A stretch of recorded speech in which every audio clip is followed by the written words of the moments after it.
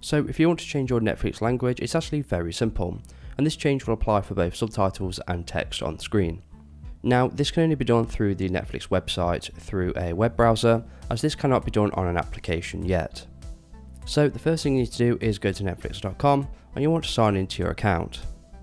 So once you've selected an account and selected a profile, you then want to hover over your profile icon in the top right, and then you want to click on account. So once you're on the back end of your account, it will show you all of your information.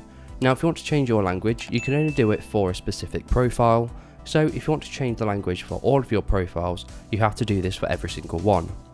So you want to scroll all the way down to where your profiles are, and then you want to select a profile you want to change the language for. So in this case, I'm going to select the profile with the chicken icon, and then just underneath it, it will say language, and it will say what it's currently showing, which is English.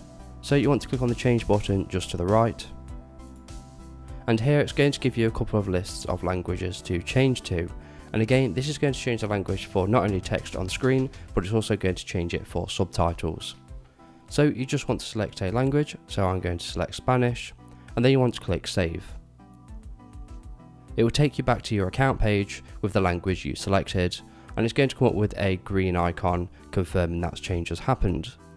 And that is all you need to do to change your language on Netflix. You may need to restart Netflix on any other computer or phone for the changes to take effect.